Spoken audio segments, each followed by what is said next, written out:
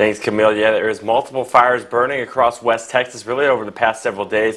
Let's give you an update this morning. We're waiting for the morning update from the Texas A&M Forest Service. Should be coming out over the next few hours, but as of 9 o'clock yesterday evening, there was a few fires in our area, especially the big one out there, the Gate 5 fire in McCulloch County, and it's now spreading up to the north into Coleman County as well. It's estimated at 10,000 acres.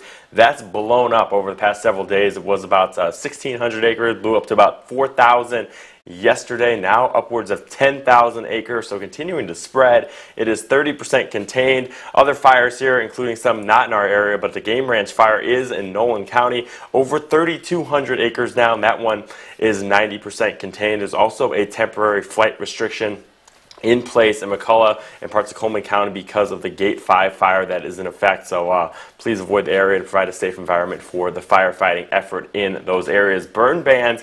Good portion of West Texas is associated with this burn ban. This is as of yesterday, waiting for the latest update, but most counties are still the same here. McCulloch County is still the one that is not included in that, and that is the home of the big Gate 5 fire. They are thinking about a burn ban in place, but the paperwork has not been submitted yet, and the next county commissioners meeting is not until July 27th. So no burn ban currently in effect for McCulloch County, but McCulloch County does have this Gate 5 fire. This is a photo taken yesterday from the firefighters in the area, so that continues to burn.